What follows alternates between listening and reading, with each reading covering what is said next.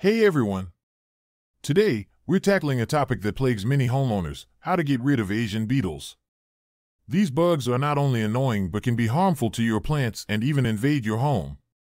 But don't worry, getting rid of them is completely doable, and I'm here to guide you through it step by step. But first, what are the things you'll need to complete this task? For the full list and where to get them, check the description and pinned comment below. Now that you have all your tools and materials ready, let's get into it. Get rid of it! Step 1. Identify the problem.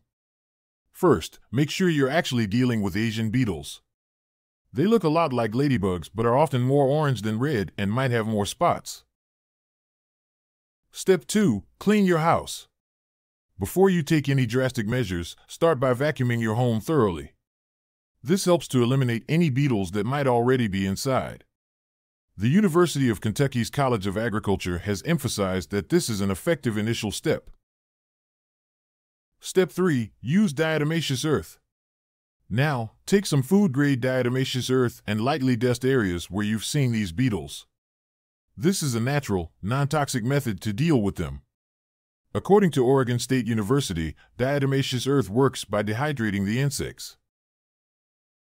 Step 4. Soap spray. Mix some dish soap and water in a spray bottle and spray it on the beetles. The soap effectively suffocates them. This is a well-known method in the entomology community. Step 5. Use insecticides. If you're still having issues, consider using an insecticide like pyrethrins. However, always wear protective gloves and eyewear when handling chemicals. The Environmental Protection Agency recommends using insecticides as a last resort and following all safety guidelines. Step 6. Seal entry points. Lastly, to prevent future infestations, use a caulking gun to seal off entry points like windows, doors, and cracks in the wall.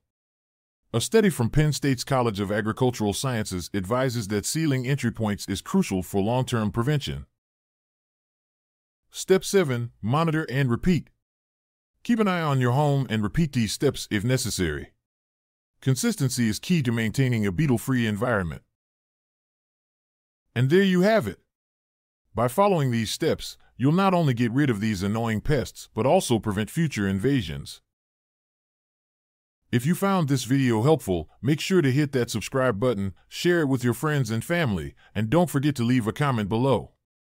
Until next time, keep your home safe and pest-free.